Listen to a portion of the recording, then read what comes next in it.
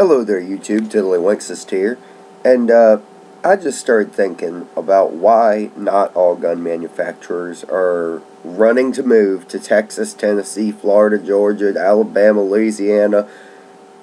There's a reason, and it's a valid one, believe it or not. There are a lot that are moving, like we found out Beretta is hauling ass from Maryland. They said no more. Benelli was talking about it. Colt has been talking about it, but I don't think they will. And Mossberg has made it absolutely clear that they will stay in Connecticut.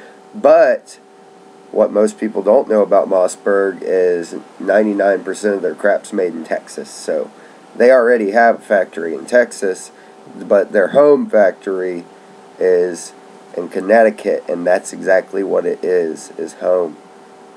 Now, you got to think, their employees aren't multimillionaires. And their employees have been working there 25 years plus, a lot of them, at Colt and at Mossberg, places like that. So, of course, they don't want to go, hey, we got to move, so you guys either move with us or you're losing your job.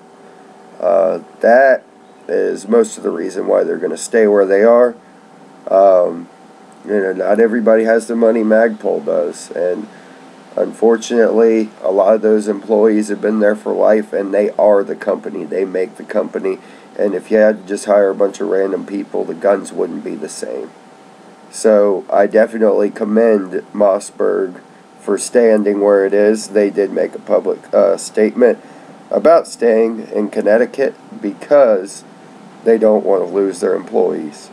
And that definitely is the other side of the argument. So, I know we've been fighting and cheering and going, yeah, come on, Colt, come on, everybody, move, move. But there is that aspect of it that is very easily looked past, And we look beyond that and just see, hey, your state sucks, so move somewhere else. And it's not so easy for a lot of their employees. Tiddlywinks signing off. Rate, comment, subscribe, share with your friends, and I'm out of here.